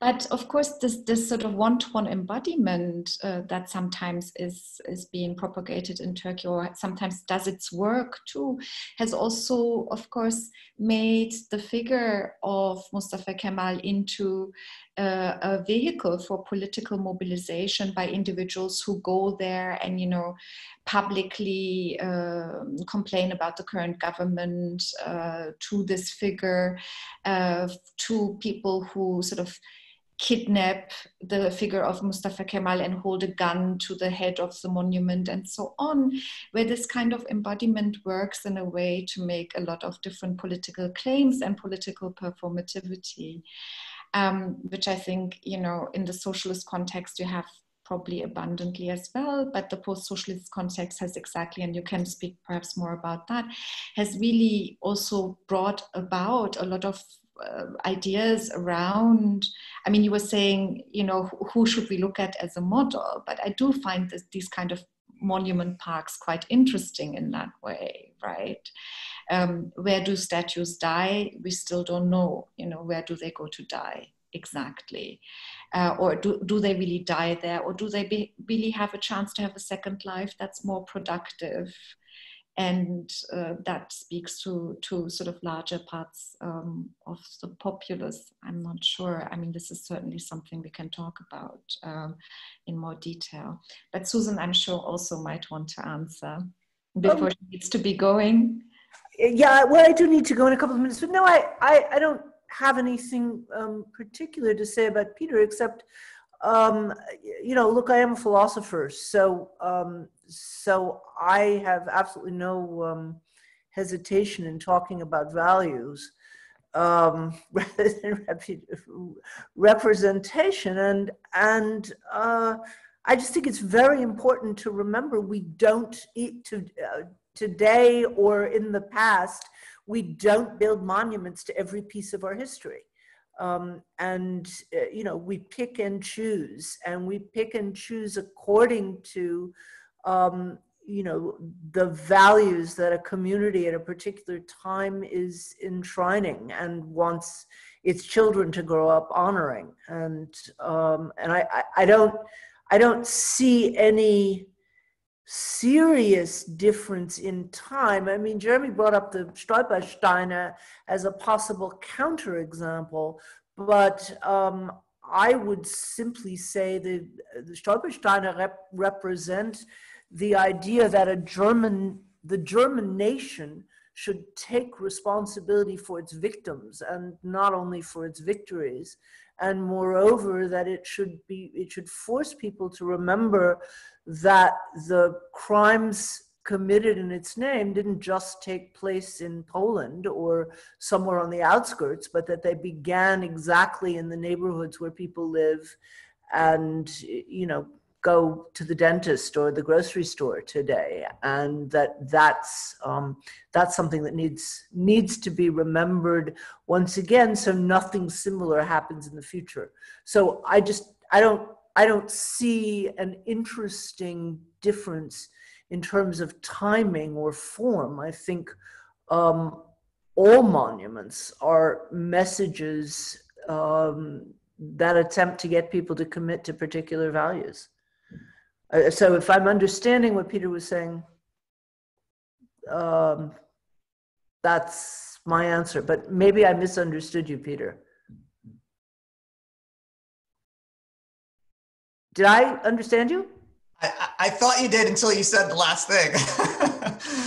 But yeah, all I was saying is that I think there are some types of monuments that don't aim to, explicitly are aiming not to fulfill that role anymore. And I'm not saying that that should be the role of monuments or not, just that switch has happened a little bit. Could you give me an example of such a monument? Some people would say initially Gettysburg was clearly about ideals, and then it became just simply explaining troop movements and a very kind of distillation of kind of banal information and kind of dampening down the values. Now, Gettysburg is still a very kind of central, kind of sacralized historical event, but just a trend towards description or explanation rather than broader ideals, maybe.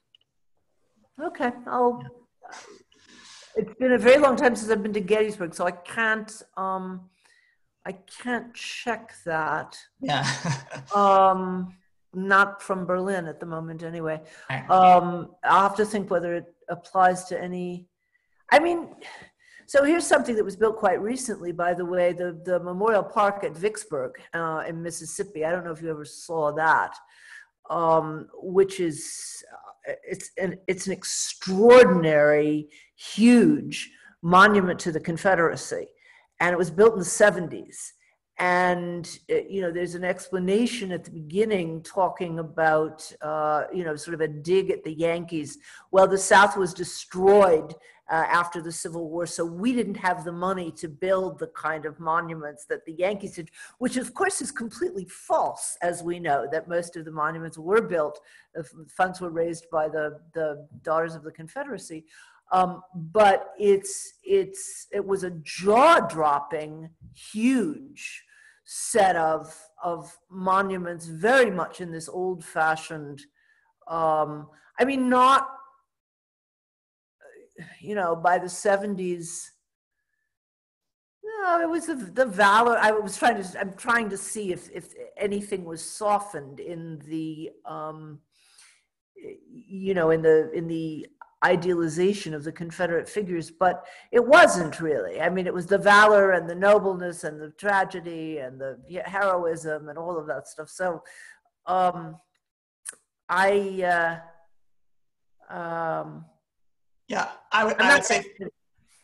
would say for the Confederate monuments, of course, that values would be dominant. But for Gettysburg, which was the point, was about national reconciliation for at least a portion of white Americans, right? You want to downplay rubbing it into the Confederacy that they lost, and it's more kind of a more neutral, maybe.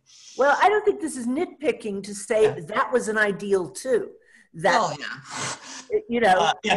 initially that's an ideal. When I'm saying over the years, Gettysburg becomes more about, military buffs going to learn about troop movements.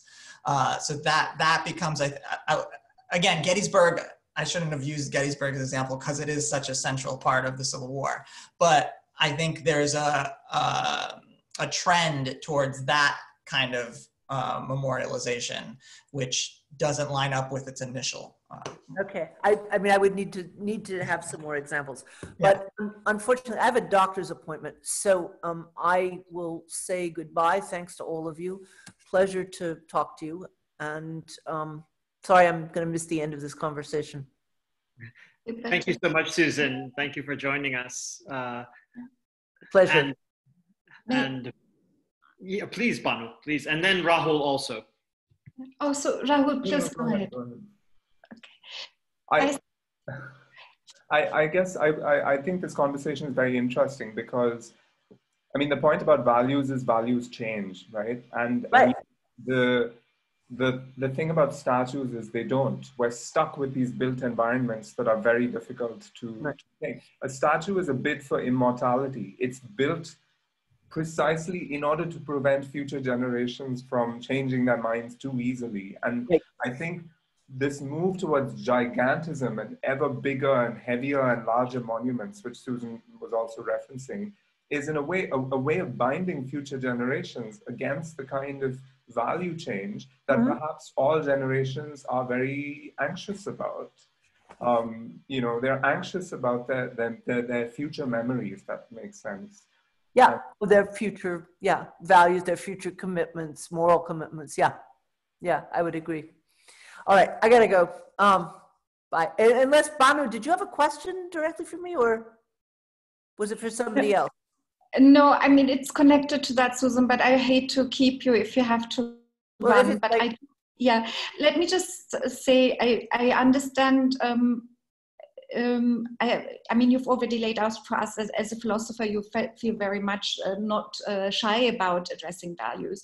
But I would like to sort of insist a little bit further on this thing. I wonder if monuments, I'm not talking about memorials who do a work of mourning. I wonder if monuments are indeed about values. They're very often legitimized by referring to values, especially when they come into question. Right, as we have seen with Confederate monuments, where it's often has been said when they have been criticized that they are perhaps not. It's not so important. It's more important that what actually happens. They are, they were patriots in their own way. They defended freedom in their own way. These are, values that freedom is something. I think as a value we can all. you can mobilize a lot of consent around that. But I do wonder if monuments, the form of the monument, exactly in the way Rahul has said, in this sort of ossification that they materially present, are indeed about values or about a certain way of telling history. But the certain way of telling it is according to certain values. We want to believe that patriotism looks like this, and we want to, you know, set that in stone so that, I mean, as Rahul said, so that future generations will not question the idea that patriotism is this thing and represented by this person. I don't see that. I would say there's a difference between this. I don't think that exactly because these values are changeable, and because I think this is about certain ways of inscribing power that rely on certain narratives of the past. I understand your point. I just find it I would find it interesting to further sort of tease out how this works in conjuncture with each other. You know, because we can also say about Bismarck, I mean, this is the story now in Germany, what kind of figure is Bismarck and what kind of values does Bismarck represent? And, you know, that brings us down a very... But that's the problem. The problem with Bismarck is that he represents, you know, a complicated set of values, most of which we want to do away with, we want to abhor today. But I mean, it isn't simply that he's this historical man who, for some reason, you know, certain groups of people have decided they don't want to honor. They don't want to honor the values that he stood for. That's why it's controversial. So, of course, values change. You know, I'm someone who believes in moral progress. And I think the discussions we've been having about monuments in the last, you know, half year in particular, but you know, for quite some time, I think those are examples of moral progress. Okay, I'm sorry, I really do have to go now, and I'm sorry I can't stay to have this discussion further. Thank you all. Thank you. Another time, hopefully. Yes. I think it might be, now that we bid goodbye to Susan, it might be time to turn to some questions and comments from the audience, if that's okay. Peter, I did see that you were raising your literal and not digital hand. There are so many different ways to signal here. I was waving goodbye. Oh, you were waving goodbye. Right. We can also wave our digital hand, of course. But Artem, I believe, you had a question and a comment, is that right? Yes. And I'll just remind everyone too to let me know either privately or otherwise if you have a question, and I'll just call to you. So Artem Galushko. Yeah, hello. Thank you very much, first of all, for the very interesting and thought-provoking presentations. I have a question and a brief observation about the similarities of the memory politics in the United States and in the former Soviet Union. So, for instance, there are some similarities in discussions about monuments in the US and in my home country, Ukraine, where more than 500 Lenin monuments were toppled just in 1 year. And the similarities do not mean that the histories of the US and the communist countries are somehow comparable. Of course, they are not. But the similarity is related to the memory work, how the memory works. And in my opinion, in both cases, the memorialization is often promoted as the main instrument in reconciliation. For example, the mayor of New Orleans once proposed exchanging the monuments to the Confederacy for more inclusive monuments. And people in many post-Soviet states often ask themselves the very same question, whether many monuments can be truly inclusive. After all, monuments commemorate events and historical figures that are often controversial, both at home and abroad. And in this context, I wanted to come back to this argument about the cultural heritage, which is often used by those who defend Confederate monuments and old communist monuments. And for example, when all arguments are exhausted, these people say, look, these are painful pages of our history, but we cannot remove this painful pages of history simply by removing the monuments. So would you argue that some monuments do not belong to the common culture simply because these monuments violate certain principles that are important and valuable for a given society? Thank you.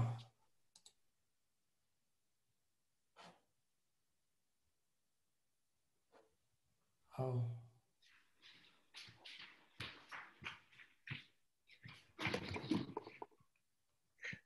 Sorry, I had to run out for a moment. Yeah, so I can repeat my question if it is necessary, Jeremy. No, I heard, but would anyone like to take it up? Yeah, so I agree. I think there are definitely parallels and with the memory work going on in Ukraine, and I mean, there's a lot of layers in Ukraine. We have the kind of the Lenin monuments in light of kind of the geopolitics with Russia. And then you have the Bandera monuments, you know, so you have all these different, and again, very recent forms of memory work. Just in terms of your question, if I understood it, I think despite the goal of monuments to be these kinds of things that anchor identity, you know, forever, right? We know that they don't, right? So, yeah, I think if it's the way, right? One of the debates about monuments is the way monuments are removed. Is it happen through institutions, and is there a democratic and public debate about it? Is it decisions by elites? Is it the crowd coming and toppling it? You know, how does it happen? And we can have opinions on that. But I think, you know, if there is something that seems to have been, you know, part of the common culture, and now more people are upset about it than not, I think it can be abandoned and perhaps even should be. But how that process occurs, that becomes the trickier part in terms of the politics of what goes there and what doesn't. And then that, I think, ties into kind of one of the broader questions for this webinar. You know, what is the future of monuments? Do we need monuments? Right, that I think is a more interesting question. Why, you know, you can talk about the distinction Banu made between memorials and monuments. Right, we can memorialize things, but do we need to monumentalize them? Right, so that's, you know, it's not about invisible monuments or tiny monuments or these playful things. I think we can think about monuments. Do we need, how about non-monuments, right? And then we can look at an alternative kind of everyday landscape that what does that look like? And that would be, I think, difficult to imagine because of the nation state system and how much it relies on that. Can I maybe just jump in on this question as well? Yes, of course. Then we have at least two more waiting in the queue, but please, Rahul. Very briefly, I know a little bit more about the US side than the Soviet side, but I think one response to the cultural heritage argument would be to point out that, so in the case of many of these Confederate statues, they weren't built soon after the Civil War. They were built 50 years or 100 years later in the context of very specific political things happening in those moments. So the statue of Robert E. Lee, many of the statues of Robert E. Lee are not monuments to 1861 to 65 necessarily. They're almost more truthfully described as monuments to 1910 or 1955 or something like that. And so then you've got to ask the question, what cultural heritage are you preserving? What history are you reminding the viewer of? And I think maybe this points us to the possibility that statues and monuments actually have multiple times, right? There's the time of the event that they're referencing, the time in which they're built, the time in which you and I are looking at them and arguing about them. And all of these times have to be acknowledged in a sense in recognizing what makes the statue controversial at the time that it becomes so. So maybe that's a way of complicating this simple cultural history, preservation of cultural history argument. I think just to pick up on that a bit, and also in relation to the question about values or the conversation about values that was ongoing when Susan had to leave, it strikes me that Musil's invisibility of monuments might most apply to those moments at which the values that are understood to be embodied in a monument and the values of a sort of context more broadly are transparent to each other. And it's when there's that dissonance between values at one moment in time and those that are taken to have been embodied in the past in the monument that these controversies arise. And of course, there's a question as to how flexible the stories told about monuments can be in order to reinterpret them for the present. So Confederate monuments supporters will say things like states' rights or freedom, and that rings hollow now when we think of them as merely white supremacy, which indeed was, for the most part, the values that they embodied in the first instance. But in any case, we should move on to a couple of other audience members. Mora, I know you had a comment. Well, actually, hi, everybody. Rahul actually sort of said, in a certain sense, what I was thinking. I mean, I grew up in New York, but I've lived in Virginia for 20 years. And I think it's really important to recognize that these are monuments, most of them built during the Lost Cause, built as monuments to the Lost Cause. They're not built at the time. The other thing that I think I wanted to just add in, just for us to think about, is the funding in terms of public statues and how that has an impact. Because one of the big questions in Richmond now has been the fact that some of these monuments that they're taking down, or the plinth, or part of it, has actually been funded by what were essentially African American groups that at the time saw that as a way of participating in mainstream society. I'm not making any value judgment on that. I'm just suggesting it as a question that we want to think about in terms of public funding. And of course, that also comes from the work I've done in the Habsburg Empire, right, on who built the Cecil statues and who paid for those. It was not, it was a popular movement for most Cecil statues, right? And yet she's the empress. So I think it's just something I wanted to introduce. Wait, it wasn't Romy Schneider. No, sorry, a bad joke. Thank you. Would anyone like to respond to Mora among the panelists? It was more of a comment, and well put. It reminds me too of the rather strange story of the pedestal of the Statue of Liberty, which apparently the American government refused to pay for. The statue itself was, of course, funded by various folks in France, but then Joseph Pulitzer had a campaign in his newspaper to fund the pedestal, which apparently people were sending in their pennies, and it's all very romanticized now, of course. Yelena, you had a question, I believe. Thank you so much. I'm sorry I'm asking this after Susan Neiman had to leave, because it actually starts with a statement that she made in an interview, and she has a very optimistic view, I think, about the values that the monuments are to embody, as we heard. And she made a statement that monuments, statues, they do something for the community. They have sort of a cohesive force by embodying the values that is doing some work for the community, and that they are necessary, that they will be necessary, and that what we basically need to have is more better heroes to embody truth, the statues. But actually, now moving on to an article that Rahul Rao wrote that was extremely interesting about how even the figures that are very important post-colonial figures in a changing geopolitical situation and due to other changes in context can actually be toppled or in some way replaced. How can we, now coming back to the question from our first, I think, invitation to this event, is how then are we to proceed? How could we in the future make better practices of memorialization, and can we, or is it always going to be, there is always be work to be needed to be done, something very soon?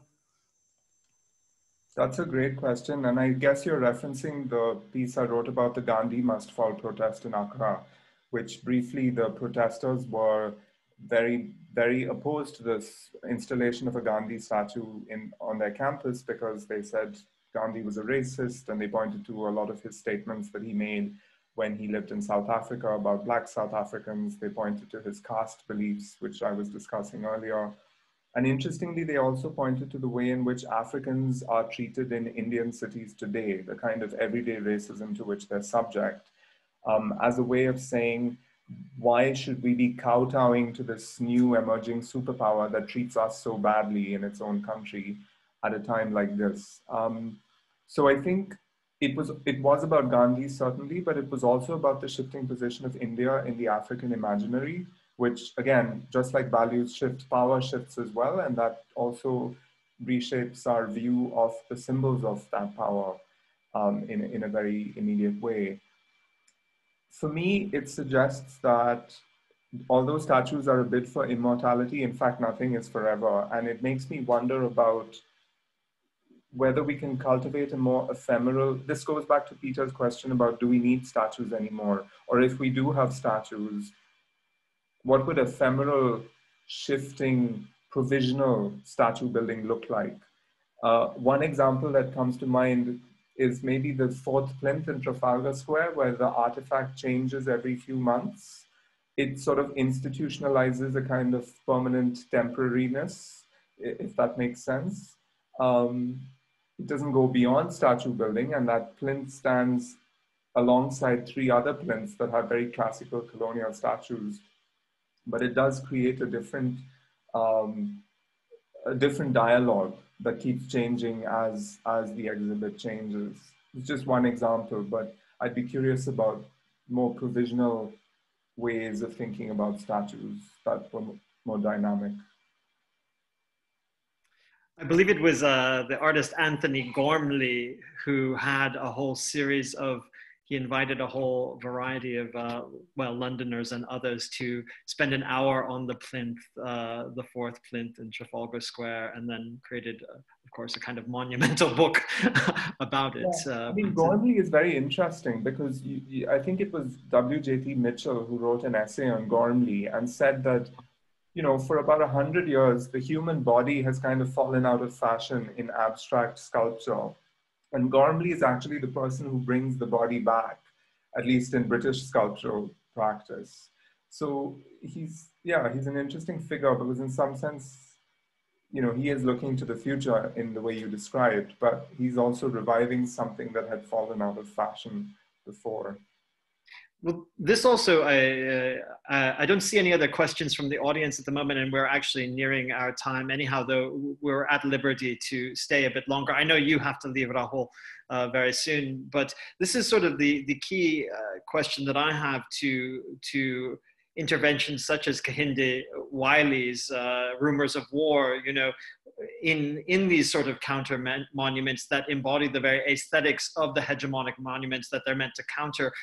Sort of what is the limitation of that gesture as opposed to something more ephemeral such as that which you're discussing. So I don't have any answers to it. It's more the sort of question. Banu, please. Yeah, I think, you know, especially with Holocaust memory in the German context, I'm sure many of you are familiar with at the time when the memorial for the murdered Jews of Europe was built in Berlin, there were a lot of other kinds of proposals, including Renata Stich and Frieda Schnock's proposal for a bus station that would bring people to concentration camps nearby, for instance, you know, also an ephemerality or not sort of materialness, but rather enabling commemorative visits. And I think there's a lot of creative solutions for that, disappearing monuments or memorials. But I think we will find over and over again these very creative and innovative responses, I think, and I think that's the important thing, that there are these responses, and there is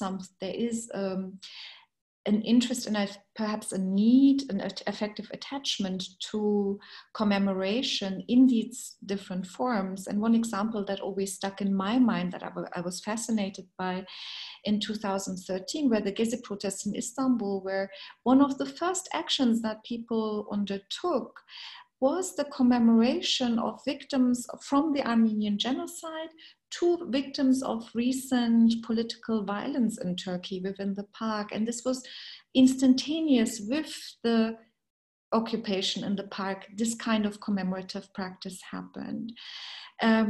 Those memorials were, of course, removed. They do not exist anymore. But I think there are these responses, and the question is less, do we need monuments or not? But rather it will be, I think, how do stakeholders, how do we respond together to these events that want to be remembered, that different communities care about, and sort of how will the stakeholders decide, because I think there is a lot of work around these ephemeral initiatives. However, because they are in competition with this very much ways of seeing that are sort of ingrained in the nation state form and its monumental regimes, it's always a bit of a difficult, I think, not competition, but it's a difficult terrain in that those practices then tread, it seems to me. No, absolutely. I'm reminded again, Susan has left the conversation, but one of the reasons I wanted to sort of meditate a bit on the Stolpersteine, the stumbling stones. For those of you who are not familiar with the German context, these are small, actual metal installations on the sidewalk that commemorate specific places where Holocaust victims lived, or in some cases where they were taken from. And comparing that to the Holocaust Memorial in Berlin, it's a very different kind of temporality and intervention that doesn't necessarily presuppose the nation state way of seeing in the same way. It interrupts your daily life and makes you question what happened there. But in any event, I'm digressing. Cicek, I believe you have something to add. Sorry, I'm just going to have to say goodbye now because I have to leave, but thank you very much for a really interesting discussion. Thank you. Thank you so much, Rahul. Be well. Bye. Thank you very much for all the presentations. It's a pity that I just jumped in after Rahul left. But I was wondering if, that was one of our motivations when we started first to talk about this workshop, just following up Yelena's point. And I was wondering if it is possible to take this turn, this particular moment of critique, as a critique on temporality of public monumentalization. Would you agree that it is some sort of, the whole critique is based on what, as we talked about values, let's follow that, that line of thought, although I don't think it's merely about values, but it's more about power. So might it be about, can we think about a hopeful turn in terms of thinking of statues, especially, and public monuments in general, towards a different temporal regime? Does it suggest, can we say that what is going on now suggests a different temporal understanding of public monumentalization? Thanks. I have some thoughts on that, Cicek, but I would prefer for Banu or Peter or a few others, anyone else really who would like to join the conversation. Yeah, I'm so sorry. I also would like to hear what Peter has to say, but I'm also running a little bit on the short end of things. I do wonder about this. I think that temporality is very much, and I don't know how for instance, Peter, you're thinking about this in your work. Temporality is an issue that we're very much attached to at the moment, which also makes me very suspicious. As much as I'm also questioning this line, I also find this, I always think that when we tend to sort of go towards a conceptualization that seems to bring us out of our current predicament, the question is always, why this? And I think that while the ephemerality, the sort of better suitedness of ephemeral kinds of commemoration has been stressed, I think, for quite some time now. I also want, like, I sort of sometimes think if I was able to experience a long durée of that, if we would come out on the other side again in favor of more static kind of monuments, right? So I think that the question of temporality is both, comes out of the history of the monument itself, but also says something very specific about the moment that we're in, and a certain kind of insecurity I think we're experiencing, for good reason. For very good reason. But I think we also have to stay at that uncomfortable point of what is the reason for that, and what kind of futures or non-futures does it project in a way. You know, and I'm seeing this also as in your intervention, also in Yelena's. I think it comes out very clearly that it's a very interesting way of phrasing the question. That's what I want to say. Thank you. Peter, do you have some thoughts at the moment? No pressure. Yeah, I think if I understood the question, I don't think there's like a new moment of where we've shifted into different temporal understandings of anything really. But I think different memorials, different monuments will elicit different, different temporal understandings. I think that might be something I would be willing to say. But in terms of the relationship between the more ephemeral versus the more kind of at least short-term fixed monuments, right? You're going to constantly have that tension where the monument fulfills something. You don't have to continue doing these temporary memorials over and over. You can fix it in a monument, but then the context changes, the history changes, and then you're in the situation again. Zizek, I'll just, if it's okay, share some of my thoughts as well. You know, it's reductive, but I do tend to, I guess perhaps I disagree slightly with Peter. Maybe this can be the spur to further conversation. I'm thinking, of course, also of some of Francois Hartog's work, which at least the people in my group will remember quite clearly since we discussed it recently. But I tend to think that a lot of, I mean, you know, it's often depoliticizing to reduce these kind of debates to conflicts of temporality. And so I don't want to be depoliticizing in that way. And yet I do think that there's something of a conflict between a 19th century mentality and for lack of a better phrase, we might call a 21st century sensibility going on.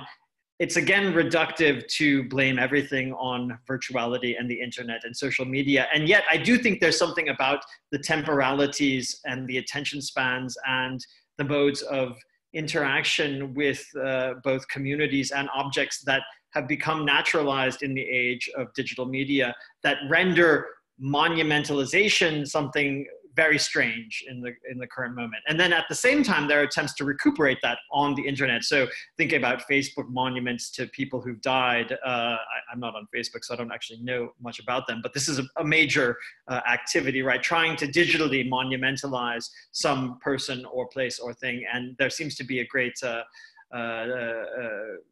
impasse there because it ultimately doesn't work in the same way that public monuments and memorials in urban space or in public space generally do. So that's my 2 cents on the matter, I guess. 10 cents, however many cents one gives, I never know. It doesn't make sense.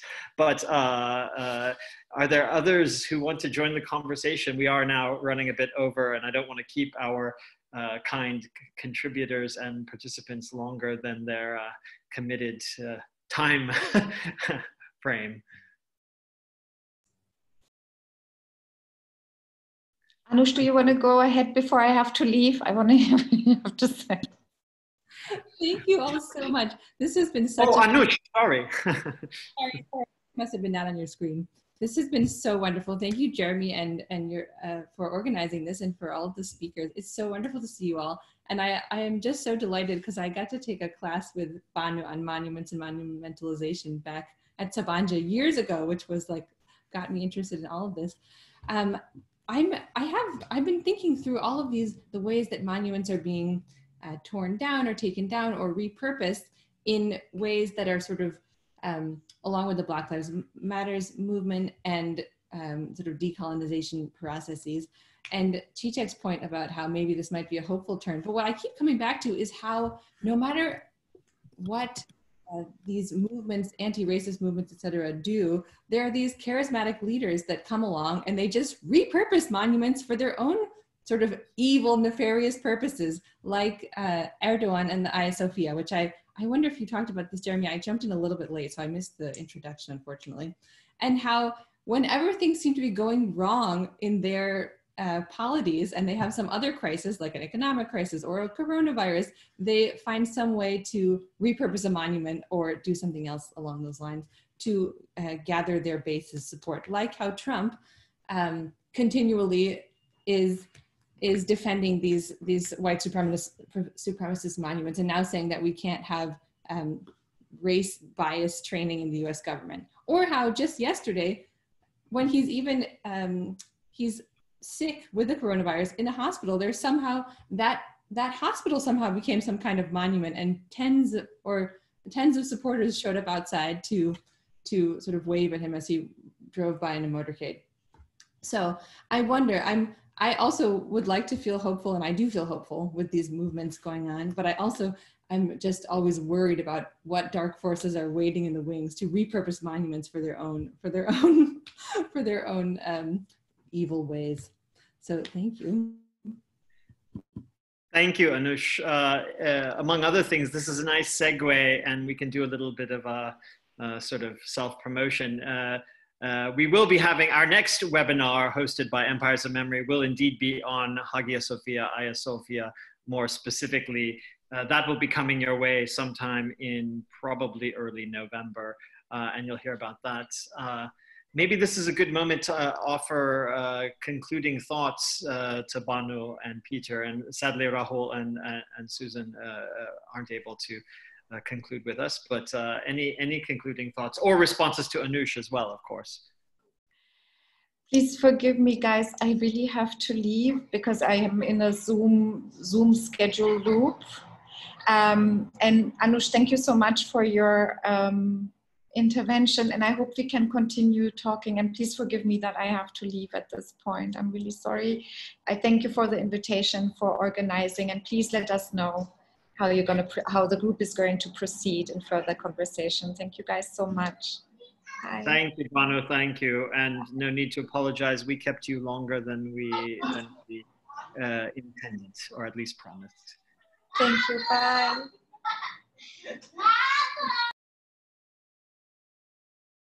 So what is it? It all falls on my shoulders, Jeremy? Yes, please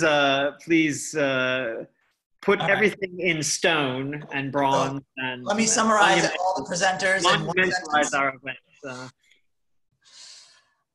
Just to, I guess, respond to this last comment with an example. Yeah, I mean, I don't know how to respond except to say yes. Just in the example of Stalin monuments, how they're used politically in Russia versus Georgia. Stalin becomes, for many in Georgia, a symbol of ethnic nationalism, right? Because this is, at least, even if you're critical of what the Soviet Union was, and there's lots of anti-Russia, anti-Soviet feelings in Georgia. Stalin is still, as one of my interviewees said, he's ours. Regardless of all the other things, he's ours, right? He's ours, right? He's the local boy made good. So he becomes a symbol of, so he's used in that way. Whereas in Russia, he's used, but not as an ethnic Georgian, but right, as the leader of, the Soviet Union, and when people respected Russia and all those things. So, the same symbol not too far away can be used in a very different way in these different political contexts. And I imagine he will in part continue to be used that way. And then just one little anecdote to kind of maybe talk about the future of monuments, or what monuments can look like. That Gori monument that I talked about, right after it was taken down, there was a call for proposals of what should replace it.